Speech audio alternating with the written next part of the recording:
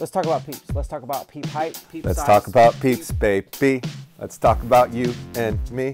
Let's talk about big holes, small holes, all kind of holes. Well, that's gonna be in the video. Please, God, don't do that. All right, guys, welcome to the YouTube channel. We got MFJJ. We're talking peeps, what the peep height, peep size. We're gonna make sure that this is a video that you're gonna wanna watch if you really wanna understand how to have the best sight picture. Come along and you're gonna learn a few things about peeps.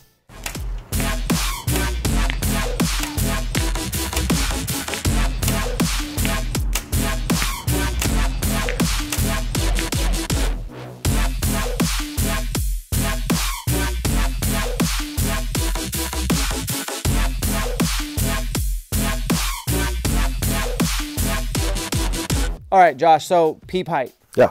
Peep size. Yeah. Peeps that rotate and drive me nuts. Peeps, man, let's talk about peeps. What do you want to talk about first? Well, peep height is a hard one to actually get effectively without the person present, because in a perfect world, when you're drawing the bow back and anchoring in, your head would be in an upright, relaxed position, not tipped down, but also your nose needs to touch the string in order to do it right. And not this side of your nose, the tip of your nose. And that's going to strongly determine where the peep's going to belong. So saying how high a peep should be is very, very difficult to say. Your axle to axle length changes that. Your draw length changes that. The string angle has a lot to do with that. If you have one that works and you're happy with it, all you really need to do in that scenario is put an arrow in it, draw it back, have somebody measure from the top of your arrow or the center of your arrow, as long as you take the same measurement, to the center of your peep at draw, and then put it in the new bow, draw it back and move the peep up to where it lines up with that number, and that should line up exactly the same. Trying to determine the size of peep that you need varies a lot, and once again, the axle to axle length of a bow, the draw length of your bow, the size of your front sight housing is going to be a large contributor to what size actually fits.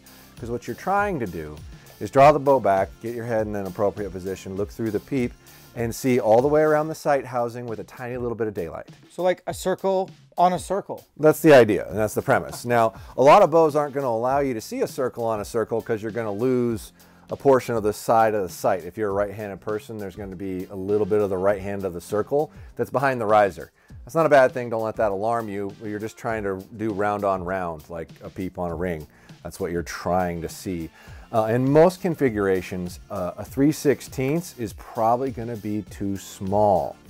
You need to set these things outside when you look through it. Do not draw it back in a bow shop, inside, look through it and go, yeah, that frames up perfect. And then you go outside in real daylight and now it looks a 16th too small, a 32nd too small, sometimes almost an 1/8 too small. Yeah. Because real light makes everything crisper, so it makes the hole look smaller. That's what you need to frame on. So whenever you're trying to set that and you think you found the right size, walk outside on a sunny day and draw it back and look through it. We're mainly talking bow hunting rigs, guys. Like if you're a target archer, you probably do indoors. You need to probably set a peep for that. But we're talking hunting applications. Well, and you're using a smaller housing in target anyway, so you're probably going to end up with a smaller peep. And you're cheating with clarifiers and magnification. I didn't call it cheating. I just said... attempting to improve vision. Yes, exactly. If it's within the rules, it's acceptable. So you're looking at 732 or quarter is probably... Did you say 732? Yes, I said 732. Now there's not a lot of peeps available in 732. So this is 3/16, and this might be a tiny bit small, but you do have a longer axle to axle bow and a shorter draw length, so your peep is going to show up closer to your eyeball. Yep. As you get that shorter axle to axle length, the string's coming back at a steeper angle, so if you measure up from the shaft an equal amount, that peep's farther away from your eye. The farther away from your eye, the smaller this hole's going to look, thus the bigger it needs to be, which is why this is a 3/16 on a longer bow, and this is a 732 on a shorter bow, and that tends to frame good for Dan with a I think I changed this to a quarter. 27-inch. No, that's got Is it? You see the reveal in there? Oh, you're right. Line? That's a 732. Nice. So you have 27? Yep. All right, so a 27-inch draw length is going to be a closer parameter, so your peep is closer to your eye than somebody with a 28 or a 29-inch draw length. Yep. So if you have a longer draw length than that, your hole size is probably going to need to be bigger. So what you're seeing here is actually smaller than average. If you're 28 or 29 inches, this is probably more like a 732, and this is more like a quarter. I have a 30-inch draw length, and I'm usually using at least a 31, 32-inch axle-to-axle bow in most applications. And a quarter is almost too small for me on an 1 3/4 size housing like that. If you get a bigger sight housing here, you need a bigger PEEP. And they don't really make ones bigger. There is 1 or 2 brands out there that make one above a quarter. It's a 732. Pine Ridge makes a 732, and G5 made a titanium one that was 732. I haven't seen those. PEEP? It was the Meta titanium, Yep. but when those first came out, they were really sharp and they cut some strings, and I don't know if those are still in circulation or not. But the only one I know of off the top of my head, feel free to correct me if I'm wrong because I'm just shooting off the top of my head here, is Pine Ridge makes a 732 if you need that. I use, like I said, an 1 3/4 front housing and a 1/4 inch PEEP, and that works for me. Yeah.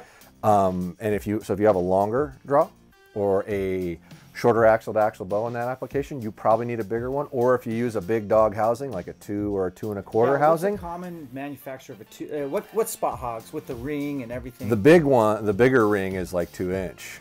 So you're going to have a harder time finding a PEEP that truly frames that. XLs or HHAs or CBEs? Almost everyone makes an 1 3/4, and then they make a what I call a big dog, and some actually call them big dog, is a larger housing. I don't want to tell people what to use or try to force you to do. Well, don't use something that big. It's just, it doesn't frame. Now, you're going to end up feeling like you need a small PEEP because you're trying to center on the pin instead of the housing. Ideally, what you're looking for is a comfortable, clean sight picture that your PEEP frames your housing and you line those two up, not the pin, and then get on your target. Now, if you're like me and you're using a single pin like this, that's kind of the beauty of your single pin, is the pin is in the middle of the housing. Yeah. So you're framing on a frame, and it's just a little more pleasing to the mind to focus and aim with that. It's a little simpler. And then within PEEPs, there's a whole variety of things. Hamskea makes an Insight PEEP, which this is probably your most elaborate thing. There's all kinds of different sizes you can thread inside your PEEP. This is more of a target related thing, but there's an amazing amount of versatility of choices in that regard. They also make a Raptor PEEP, which that's a 1/4 inch housing. It's an elongated PEEP that's tapered. The purpose of this is that it's not square on your circle, it's angled on your circle. So if your PEEP ends up a little tipped left or a little tipped right, which is really common, people deal with that all the time, the circle looks the same. It doesn't start to look like an oval as it rotates. It maintains its shape and dimension. So, and a lot can go wrong when you party with elk hunting. Like guys, like that could save your bacon if, you know, for whatever reason your D-loop twisted a little, you pull back and you got this oval on a circle. You could freak out a little bit or feel like, I don't know what's going on with my sight picture, or it's low light. Low light. I ran that. It's pretty awesome. Low light's a killer in those situations too. Yeah. You start to get to where the circle doesn't look quite right, and then it's starting to get fuzzy and it just fades out faster. So the more you can maintain a circle, the easier it is for your eye to constrict and focus on those things. And then we just have standard rad PEEPs, which we carry them in 3 different sizes. That's 3/16, that's 732, and that's 1/4, and a bunch of different colors. And that's mainly what we run in here. Are you selling those on 7/32 on we have them on the website. site? Yeah. That's pretty cool, guys. I've looked around at other shops. A lot of shops don't have that, so that's a pretty cheap purchase too. There's nothing to ship that to you. So check out Podium Archer for that, man. Yeah, it's actually an incredibly common fitting size that almost nobody carries if you're trying to perfectly frame it. Like I said, if you're up to a 30, this is probably a little too small, but almost everyone within like 28, 29 inch on your average configuration, this is actually the size that fits if you try them. But most places only carry a 3/16 or a 1/4. There's some polymer PEEPs out there or fiber or what have you. We just had one in yesterday that is similar to the Hamskea style where it's like a taper. I don't know if they've corrected this, but the one that we got in the other day was starting to cave in and collapse. So I still have a hard time using something that isn't aluminum, because I've yet to have PEEPs made of aluminum collapse. Okay. Over time. And that's what these are all made out of? Yeah, they're all aluminum. Even on like a dry fire, they still don't seem to collapse. One particular manufacturer was really popular making magnesium PEEPs. I'm not sure if they're still using magnesium PEEPs, but anything that was like a 1/4 size over like 2 years just started to cave in and collapse. So, and then there's another manufacturer that was using plastic ones that over time would just start to crush. Now, wait a second. Are you doing a video on your channel on tying in PEEPs? Yeah, somebody requested that, so that'll be one of our little tune tap I'll drop the link, and that means you guys got to film this and edit it. It was this week or next week. Okay, I'll drop the link right somewhere up in this top screen here. I'll put a link to his video on tying it in. And let me just do a couple quick questions, gun to your head. So now you got to answer. I got my bow set up. I just need to tie in the PEEP. Okay.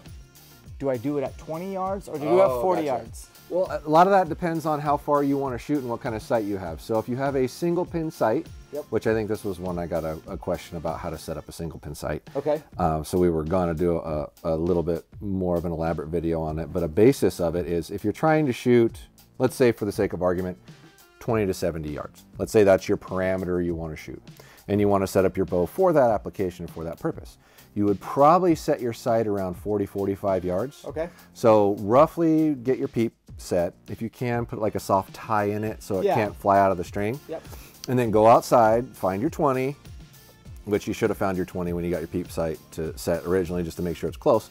And then figure out where about 45 yards is. Move your sight down to where it's at 45 yards, and then keep moving your PEEP down in the string until those two line up to where the anchor point feels right, the head position feels right, and you're impacting at 45 yards. Then tie your PEEP in that position, then go back and figure out where 20 is from there. So when you're in the middle of your adjustment range, it's ideal. When you're at the top of your adjustment range, you'll be pushing into your string a little bit. Sure. And when you're at the bottom of your adjusting range, hopefully your nose is still touching the string. Because as you move that sight up and down, your head's going to move up and down a little bit with it to frame equally. So that's where that becomes relevant of what distance you would set that at. If you're using like a multiple pin mover, like 20, 30, 40, 50, 60, but it also slides on a chassis, I am a firm believer in setting that for 20 to 60 because that's really the purpose of that sight. Yeah. So move that all the way up to the top, move your 20 to where it's where you want it, frame your PEEP on that and tie it into that. Because the scenario of using that sight is like a Hail Mary. You're dropping it out to 90 or something on probably on That's normal. actually literally defines my elk hunting style is 60 and under and follow-up shots if need be. Yeah, if you hit something and it's not dead and there's a parameter they're going to let you get before they get up and try to move, it'd be much better to have a setting for that than not. And in that scenario, your head's going to come off the string a little bit, but at least you have a reference. And it's about as accurate as you're going to make it. But the important shots, the ones that are really critical, your 20 to 60s, you're basing it off of that. So it's really what distance is most important for you to shoot it at and frame it for that. Last question. Yeah. Dovetails. Longer. Yeah, I know that. I don't run dovetails, but for the guys that do kick those sights way out further, does that go against what we've already said on PEEP sizes? So, yeah, if you're moving it out farther, your housing is going to be smaller, and you can probably get away with a smaller PEEP, which once again, why you see target guys using smaller PEEPs. They're using dovetails, they're moving their sight away from them. There's a couple reasons for that. Okay. It's really more, I've got a lens in here, and the farther I get it away from my eye, the more the magnification is. So that's part of why they're moving them away. From a hunting scenario, I just really disagree with dovetails, and I disagree with dovetails for a couple reasons.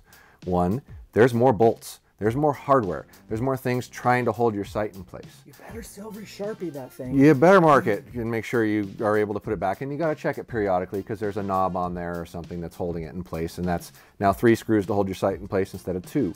That's one more thing that can go wrong, and it's a sliding piece of metal inside a sliding piece of metal, not a direct mount. That's just you should never have your dovetail mount, the part that bolts on your bow, come loose, but you might have your dovetail come loose a lot. Not an ideal thing in running around in the woods, throwing it on a 4-wheeler, taking off for 5 miles, bouncing around, hoping it doesn't vibrate loose and fall off 2 miles back. Not something that happens commonly, but it is something that can happen. And 2, the farther you move your sight away from your pivot point or your hand where it touches the bow, the more you're going to miss by. It's simple logic. Magnify your torque a little bit. So if you torque your bow a little left or right, which let's face it, we all do. Not me. To some degree, little or a lot, you're going to get some. The farther you move that sight away from your hand, the more it's going to amplify that error. So by having a 6-inch dovetail hanging out there instead of 3 inches of mounting base, you've doubled your error. It's not more accurate, folks. It's less accurate. Yeah, and your heart rate's going to be already high when that species comes in, and you've worked really hard for this one shot opportunity. You're going to feel perceived pressure. I believe the phrase is KISS. Keep it simple, stupid. 100%. All right, guys, I hope you enjoyed us kind of breaking things down for you and really just leaning on Josh's 25, 30 years of working in an archery shop. So go ahead and check out his channel. I'm gonna drop a link at the end of the show here so you guys can check out Josh's channel. They cover different manufacturers as well as more tech tunes and tips and tactics on just specific to archery. Great new channel, check it out. They're growing strong, their growth, their success is our success. So support them. And if you dig what we do, tap that subscribe button and stay tuned for more awesome ElkShape content.